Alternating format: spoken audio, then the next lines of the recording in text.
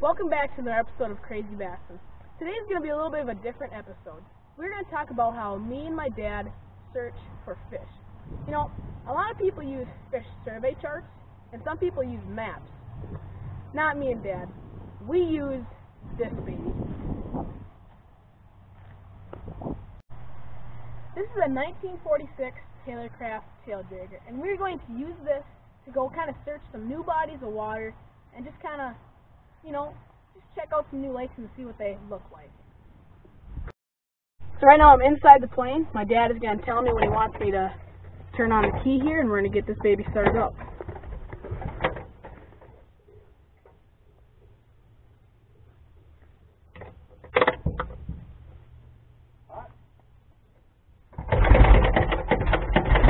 Time for takeoff.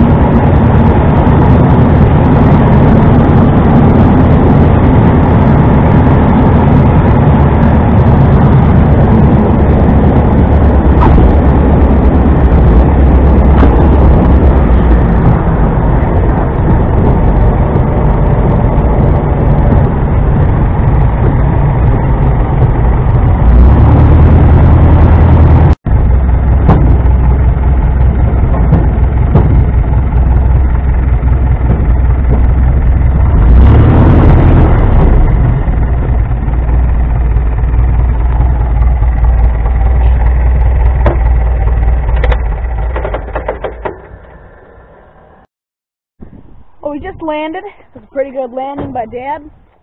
If you couldn't tell there, I have my little magnifying glass. We're inspecting a couple lakes, looking for steep drop-offs, good vegetation and cover, and I think we found ourselves a pretty good one.